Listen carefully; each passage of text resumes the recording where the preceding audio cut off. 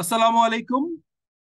IAS-2 inventories quiz আমরা আগে দুটি কুইজ করেছিলাম। এখন IAS-2 নিয়ে একটা কুইজ করতে চাচ্ছি। First question of out of 4, which of the following statement define the term net realisable value NRV? First option, the estimated selling price is the ordinary course of business plus the estimated cost of completion less the estimated cost necessary to make the sale. এখানে একটু বোধহয় problem মনে হচ্ছে, আমরা সেকেন্ডটা পড়ে দেখি সেকেন্ডটা কি বলছে। সেকেন্ডটা বলছে the estimated selling price in the ordinary course of business less the estimated cost of completion and the estimated cost necessary to make sale. দেখেন এখানে আসলে যোগ হবে না আমার বিবেচনায়, সেটি হচ্ছে বিয়োগ হবে। অর্থাৎ আপনি যে সেলিং প্রাইসটা পাচ্ছেন, ধরেন আপনি কমপ্লিট করার জন্য 100 টাকা বিক্রি করতে পারবেন, কিন্তু এখন করা এটা 100 টাকা আপনি বিক্রি করতে পারবেন, কিন্তু এখন যে খরচটা করেছেন সেটি 60 টাকা হয়েছে, কিন্তু আরো 10 টাকা করতে হবে। তাহলে ডেফিনেটলি আপনাকে এই 10 টাকা কিন্তু বিয়োগ করতে হবে। আমার বিবেচনায় এটি হওয়া উচিত বি, কারণ আমরা পরবর্তীকালে আইএস এর সেকশন রেফারেন্স ধরে এটা দেখবো, চেক করবো অ্যান্সার যখন দেখবো।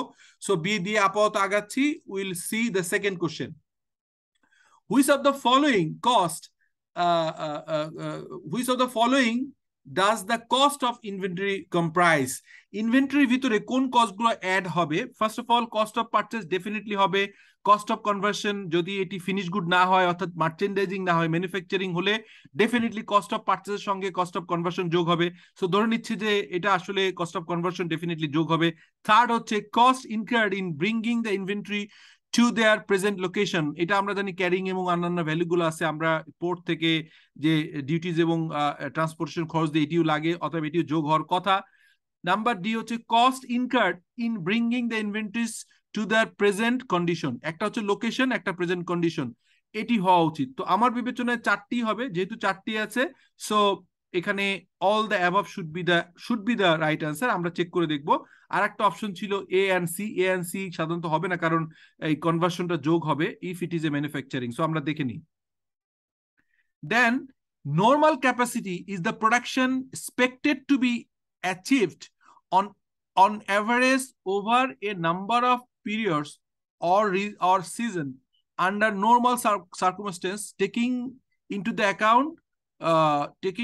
account the loss of capacity resulting from the planned maintenance. অর্থাৎ এখানে একটা জিনিস বলছি, নর্মাল ক্যাপাসিটি মানে একটা আমরা জানি একটা হাইপোথেটিক্যাল ক্যাপাসিটি থাকে, কিন্তু নর্মাল ক্যাপাসিটি নর্মালি যেটা আপনার প্রোডাকশন করতে পারে, যেখানে ধরেন 1 লাখ পিস আপনার ডেইলি করতে পারে, this is a normal capacity.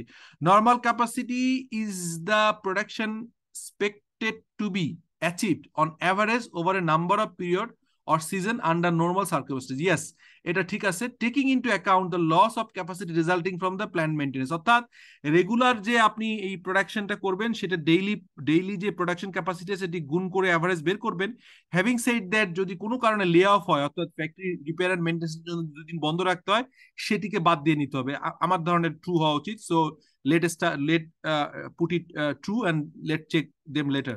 The last one, the actual level of production may be used if it is dot normal capacity equals, সাধারণত নর্মাল ইকুয়াল হওয়ার কথা না, অ্যাপ্রক্সিমেট হবে, এক্সিড তো হবেই না, লেস ইজ লেস দ্যান। আমার মনে হয় যে আইদার ইকুয়াল অথবা অ্যাপ্রক্সিমেট হওয়া উচিত। So let check again, the actual level of production may be used if it is approximate normal capacity. আমার ধরনের অ্যাপ্রক্সিমেট হবে। আমরা let check with the finish, আমরা ফিনিশ করে দেখি যে কতগুলো হয়।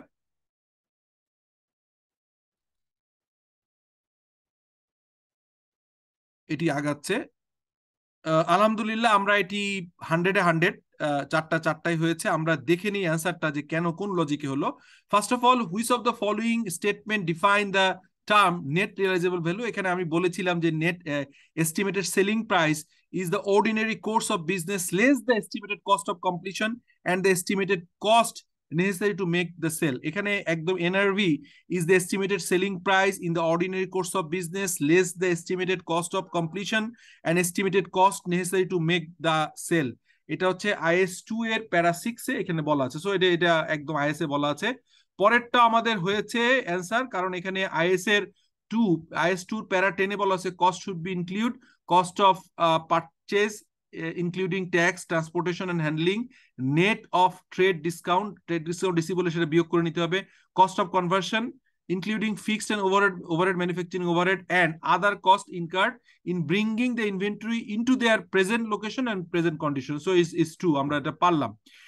The third one, normal capacity is the production expected to be achieved on average over a number of periods or reasons or seasons under normal circumstances, taking into